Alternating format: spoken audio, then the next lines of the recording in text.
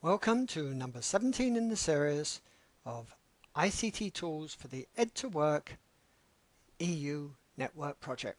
Today we're looking at Delicious, which is a social bookmarking tool, one of the oldest that's been out there. And this is the front page with all the usual things. What it allows us to do is to save links to sites, articles, images, videos, just about anything there is on the web in a format that makes it easy for us to find again and also to share. So let's have a look at some of the links that I've got here. You can see there's all sorts of different things. And what's very important here is that I add tags, because this allows other people who are looking for similar items as me to find the links that I consider within that sort of tag range. And over here you can see that all the different tags that I use are numbered, so other people could actually find things by that.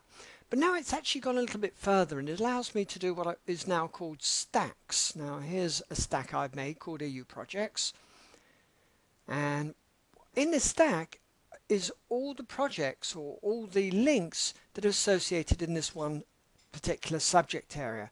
I could make other stacks about anything else I wanted, say languages or technology, whichever way I want. But this is my stack on EU projects, and as you can see, it actually comes with a link here and a description. So let's just quickly add a link here. So we're going to edit the stack, add a new link, and let's add this one, which is a EU project called Popular, and let's save that into this stack. So it asked me to add a description, a title, and tags.